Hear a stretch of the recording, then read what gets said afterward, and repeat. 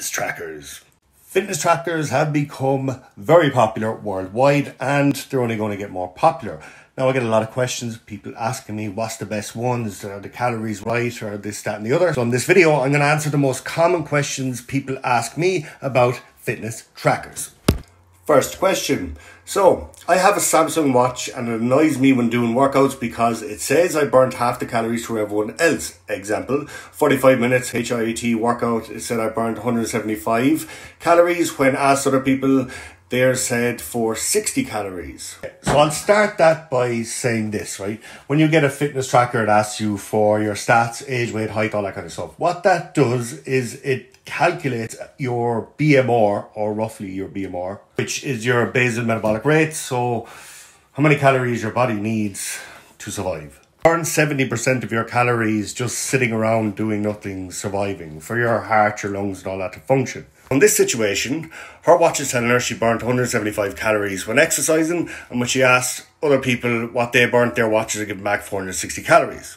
The watches that are showing the higher number, 460, they're actually showing calories burnt in exercise and BMR calories burnt. So what your body would have burnt anyway, just sitting like a potato and doing nothing, they have that added onto your exercise calories too. Whereas the watch with the lower number is giving her exercise only calories, what she burnt directly through exercise.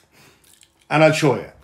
Like I said, your BMR accounts for 70% of your calories burned. So out of their calories, 460, let's get 70% of that. And you're left with 322 calories. That's what you burnt regardless, doing nothing. Now take 322 calories away from 460 and you're left with 138 calories, which is what you burnt in the exercise. So the watches giving the lower number are the ones showing calories burnt only through that exercise, that movement, okay? The ones that are showing the higher number are showing your calories burned through that movement, including your calories burnt by your body, your BMR. If your watch doesn't give you the lower number and you want a rough guide on how much you burnt through exercise only, just get 70% of them calories and subtract that from the total. So if it comes to calories, the majority of fitness trackers have a margin of error of 25%. So that's a lot. So I'd say no there. And the more expensive fitness trackers have a margin of error of 20%.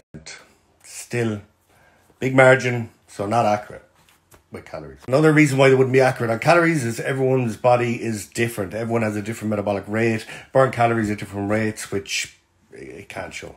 Accurate at your heartbeat, not exactly transferring into calories and expenditure, because anything that makes your heart go faster, your watch is going to show that you're doing exercise. So if you're sitting down watching TV and calories are nice and slow, and next thing your heart rate starts going for 5 minutes, you get an anxiety attack or something like that, your calories are going to start going up fast because the watch thinks you're exercising with the increased heart rate, whereas you're not. So it calculates calories burned, estimated, but they're not burned. Get me? And when it comes to steps, still none of them are 100% accurate when it comes to steps. To test this for yourself, if you have a fitness watch on, I don't, check the steps, shake your hand there for about 20 seconds and it'll think you've ran about 200 meters. Not 100% accurate, but accurate enough. I never owned a fitness tracker, so I can't say. I just know how they work. But they're all roughly the same because the margin of error, if you can get one that has 20% margin of error instead of 25%, that would be the better one. So considering them few bits, you can see they're not accurate, but they are still a useful tool in your arsenal. So in short, they're accurate enough to be a good tool to be used for most people for most purposes. It's better to have a ballpark rough idea of how many steps you've done and calories burnt than no idea at all. Don't really count your steps. What they have in them is things called accelerometers, and what they do is they judge your movement, your speed and all that kind of stuff. So it doesn't check your steps, but a lot of them are more sensitive than others, meaning some of them will track the smallest movement and some of them won't. I'm pretty sure they can. I don't have a fitness tracker, so I can't actually do the experiment, but I think the answer would be yes, your steps will go up, because if you sit there with your fitness tracker in your hand and go like this, it's going to think you're walking.